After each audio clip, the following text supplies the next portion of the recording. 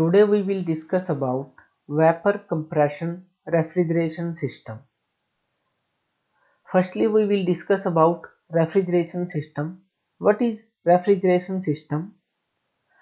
Lower the temperature of enclosed space by removing heat from that space and transferring it elsewhere is called refrigeration.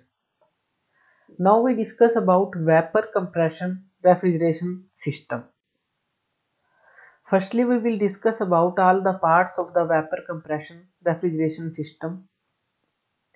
We have an evaporator, a compressor, condenser, and expansion valve. These four are the basic components of the vapor compression refrigeration system, and these all are connected with the help of pipes. Now we see the working of vapor compression system. This is fan for supplying warm air to the evaporator.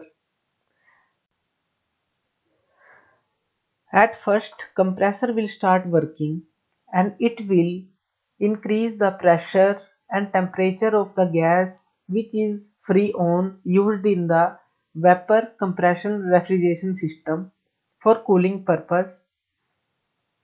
There, high pressure and high temperature superheated vapor will be generated by the compressor and they will be transferred to the condenser. And in the condenser, this superheated vapor will give their latent heat to the water or air which is used for cooling purpose in the condenser. Then after this vapor will converted into liquid.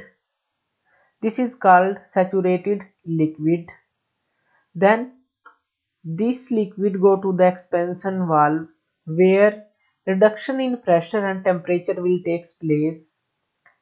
Then this reduction in temperature and pressure liquid will go to the evaporator.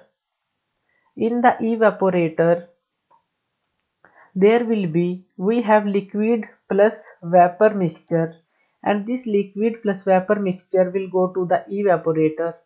In evaporator, this liquid will converted into vapor and takes all the heat from this space from the evaporator and cool that space or lower the temperature of that space.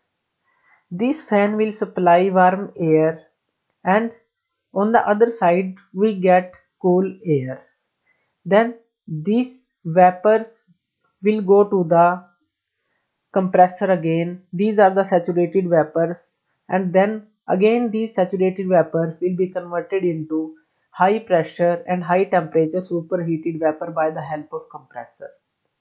So this cycle will repeat and working of vapor compression system will take place.